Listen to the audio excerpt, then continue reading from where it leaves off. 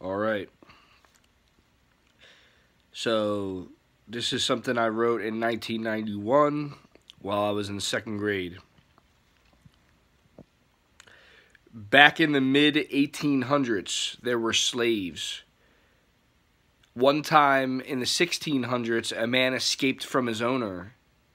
He swam across a lake, and his owner saw him. By the time he swam across the lake, the slave was gone. The owner said he must have went on an underground railroad. About 150 years later, a girl was born. She was raised as a slave. She was a servant at first. She was not good at it. Then she worked outside. She was happier outside.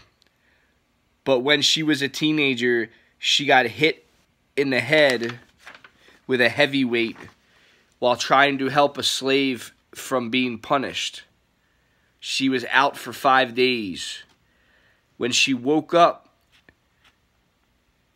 she thought of a name for herself. She named herself Harriet.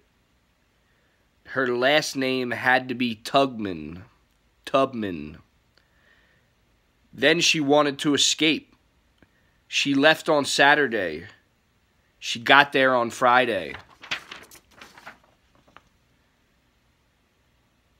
She got there because of the help of the Underground Railroad. She risked her life to go back to help her sister. She said to herself, "This is the job I want to do." She made 300 slaves be free. Then the Civil War started.